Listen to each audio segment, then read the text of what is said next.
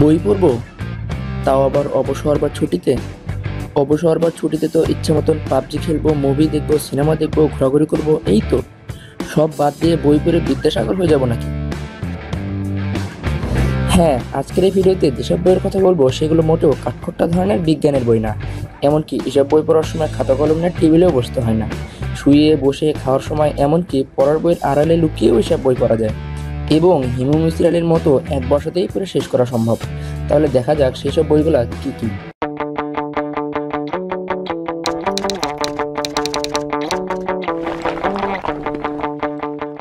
Number 1, পদার্থবিজ্ঞানের মজার কথা, ইয়াকভ প্যারেলম্যান। পদার্থবিজ্ঞানের মজার কথা এই বইটি ফিজিক্সের অর্থাৎ পদার্থবিজ্ঞানের আমরা যেসব 9-10-এর যেসব জিনিসগুলো পড়ি সেগুলোকে নিয়ে খুব মজা করে লেখা। এই বইটা মোটেও শেখার জন্য লেখা না। ইয়াকভ প্যারেলম্যান তার ভূমিকাতে প্রথমেই লিখেছেন যে এই বইয়ের উদ্দেশ্য যত না তোমাদের নতুন করে কোনো কিছু শেখানো, তার চেয়ে বেশি যা কিছু শেখো তাকেই আবার নতুন করে শিখতে সাহায্য করা। অর্থাৎ আমরা যা কিছু জানি পদার্থবিজ্ঞানে সেটাকেই নতুন করে শেখার জন্য এই পদার্থবিজ্ঞানের মজার কথা। এখানে মোটেও কোনো থিওরি কিংবা ম্যাথমেটিক্স এসব কপচানো হয় নাই। আমি সূচিপত্রের কিছু হেডিংস পড়তেছি, তাহলে তোমরা বুঝবে এই বই কী নিয়ে আলোচনা করা হয়েছে। যেমন এই বই আছে হচ্ছে হাতে করে কীভাবে বুলেট ধরা যায়, চাঁদের যেসব জুলস ভার্ন যে বইটা লিখেছেন চাঁদ পৃথিবী থেকে চাঁদে, এই বইটার ভুলগুলা কী ঠিকগুলা কী, ঘুড়ি আকাশে ওড়ে কেন, তারপরে আছে হচ্ছে সিদ্ধ কাচের পার্থক্য কী করে বোঝা যায়, যে লোকটার পৃথিবীতে কোনো ওজন ছিল না, বরফের সাহায্যে কীভাবে আগুন জ্বালানো যায়, এসব মজার মজার কথা নিয়ে এই বইটা লেখা হয়েছে পদার্থবিজ্ঞানের মজার কথা। আর এই বইটাতে তিনি প্রত্যেকটা পার্ট, আমাদের বইগুলোতে যেরকম অধ্যায় অধ্যায় করে লেখা থাকে, এখানেও তিনি প্রত্যেকটা বিষয়গুলো অধ্যায় অধ্যায় করে লিখেছেন। যেমন প্রথম পরিচয় হচ্ছে দ্বিতীয় বেগ, তারপর হচ্ছে অভিকর্ষ ওজন, তারপরে বায়ুমণ্ডলে বাধা, অবিরাম যন্ত্র। অর্থাৎ এই বইটাতে পদার্থবিজ্ঞানের যে টপিকগুলো সেগুলোকে নিয়ে যেসব কী কী জিনিস করা যায়, মজার মজার জিনিস, কিংবা কী কী জিনিস করা যায় না এবং কেন করা যায় না, কেন করা যায়, সব কিছু বিস্তারিত আলোচনা করা হয়েছে। এই বইটাতে মোটেও আমাদের খাতা, আমি আগে যেরকম বলেছি, মোটেও খাতা কলম নিয়ে এই বইটি পড়তে হবে না। এই বইটি শুরু থেকে এক বছর শেষ করা সম্ভব। পদার্থবিজ্ঞানের মজার কথা বইটি 2টি পার্ট রয়েছে। এটি হচ্ছে প্রথম পার্ট, আর তোমরা যেটি দেখতে পাচ্ছ এটা হচ্ছে দ্বিতীয় পার্ট। এই 2টি পার্টেই ইয়াকভ প্যারেলম্যান পদার্থবিজ্ঞানে বিস্তারিত আলোচনা করেছেন। আমি আবার বলছি, এগুলো মোটো কাঠখোট্টা ধরনের আলোচনা না, এসব বই এক বসায় শেষ করা সম্ভব।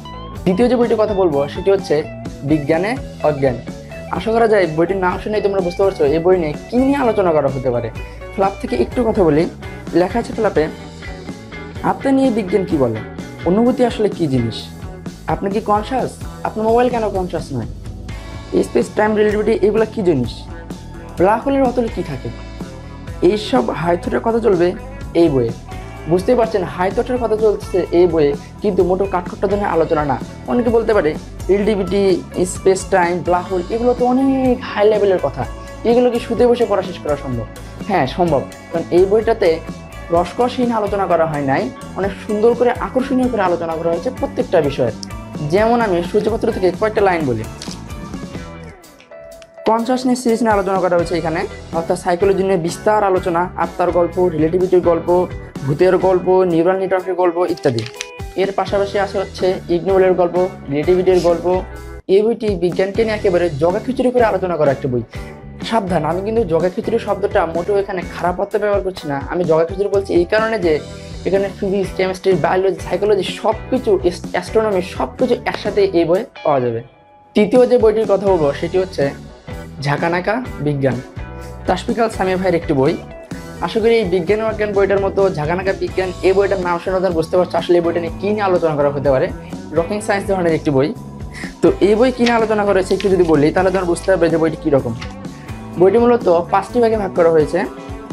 প্রথম ভাগটি হচ্ছে বিজ্ঞানের মজার খেলা, বিজ্ঞানের বিভিন্ন খেলা নিয়ে আলোচনা করা হয়েছে।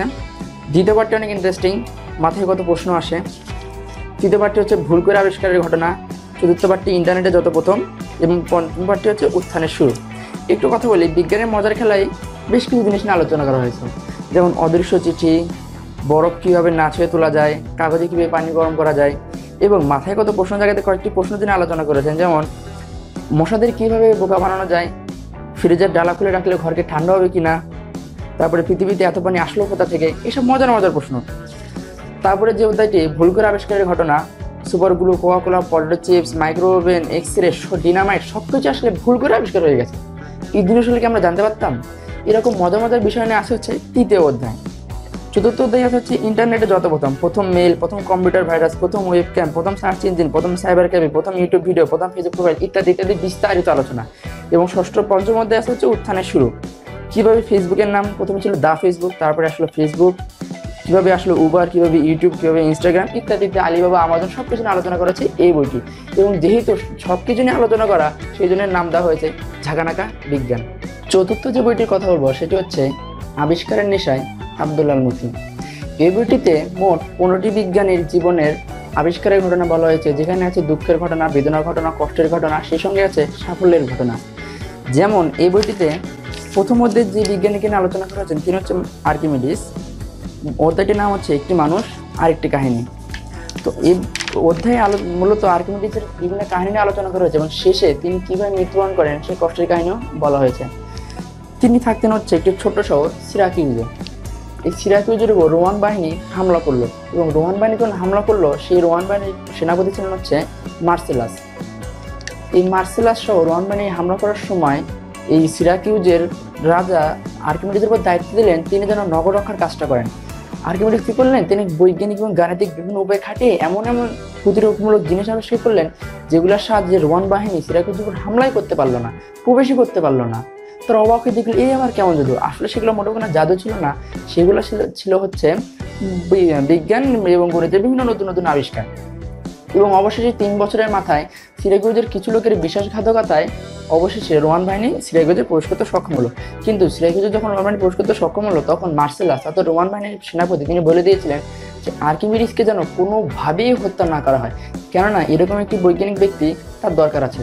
কিন্তু রোমান বাহিনী এই কথা শুনলো, তারা আর্কিমিডিসকে চিনতে পারলো না। তারা যখন আর্কিমিডিসের সামনে আসলো, আর্কিমিডিস তখন একটি জ্যামিতিক সমস্যা সমাধানে ব্যস্ত ছিলেন। তারা বলল আপনি এখন আত্মসমর্পণ করেন, অর্থাৎ আর্কিমিডিসকে দেখা বললে আপনি এখন আত্মসমর্পণ করেন। কিন্তু আর্কিমিডিস তখন জ্যামিতিক সমস্যা সমাধানের জন্য খুব বেশি মগ্ন ছিলেন। আর্কিমিডিস তখন বললেন তোমরা পরে আসো, আমি এখন জ্যামিতিক সমস্যাটি সমাধান করতেছি। অর্থাৎ আর্কিমিডিসের তখন মাথায় এটা খেললোই না যে তিনি কার সাথে কিরকম কথা বলতেছেন।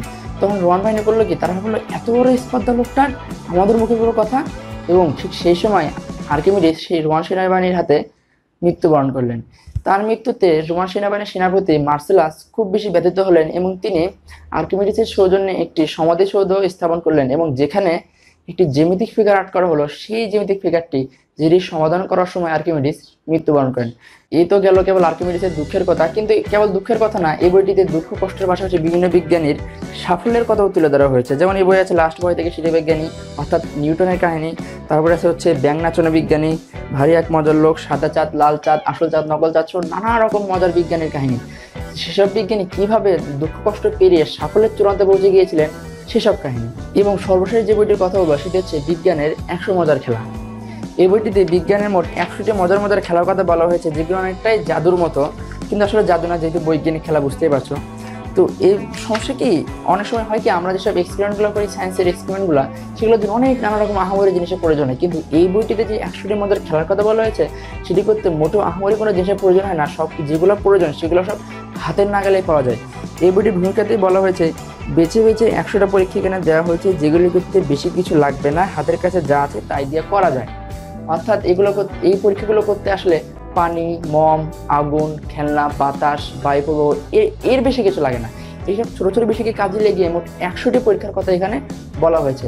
এই পরীক্ষাগুলোকে বেশ কয়েকটি অধ্যায়ে ভাগ করা হয়েছে। যেমন প্রথম অধ্যায়টি হচ্ছে বাতাস, এখানে রয়েছে 8টি পরীক্ষা। এরপর রয়েছে তরল, তারপর পৃষ্ঠটান, বস্তুর ধর্ম, বল, শক্তি, মধ্যাকর্ষণ, চুম্বক, মস্তিষ্ক, দেহ ইত্যাদি ইত্যাদি এরকম নানা রকম অধ্যায়। কিন্তু তোমরা মোটে ভয় পেয়ে যাও না এই কথাগুলো শুনে যে না জানি এগুলো কীরকম আহামরি জিনিস। ভূমিকাতে বলা হচ্ছে পরীক্ষাগুলিকে আলো, বাতাস, তাপ, শক্তি এরকম অনেক কিছুতে ভাগ করা হয়েছে, কিন্তু সেগুলি এমন চুলচেরা বিশ্লেষণ না। সবগুলো যে খাঁটি বিজ্ঞানের তাও সত্যি না, কিন্তু সেগুলো যে মজার তাতে কোনো সন্দেহ নেই। অর্থাৎ তোমরা অবসর যদি কাটাতে চাও এইরকম 100টি মজার খেলা শেষ করে, অর্থাৎ 100টি বৈজ্ঞানিক এক্সপেরিমেন্ট শেষ করার মাধ্যমে অবসরটি খুব ভালোভাবে শেষ করা সম্ভব। ভিডিওটিতে যে 5টি বইয়ের কথা বললাম সেই 5টি বইয়ের প্রত্যেকটির নাম, প্রকাশনী এবং মূল্য সবকিছু আমি ডেসক্রিপশন বক্সে দিয়ে দেবো। পাশাপাশি রকমারি লিঙ্ক দেওয়ার চেষ্টা করবো এবং পাশাপাশি যদি পারে যেসব বইয়ের পিডিএফ লিঙ্ক ওয়েবসাইটে ঘোরাফেরা করছে সেসব লিঙ্ক আমি নিজে দেওয়ার চেষ্টা করবো। কিন্তু আমি মোটেও জানি না সেগুলোর কোনটি কপিরাইটের আওতামুক্ত এবং কোনটি কপিরাইটের আওতামুক্ত না, অর্থাৎ এখানে কর্তৃপক্ষ দেয় না। তাহলে আজকের মতো এখানেই শেষ।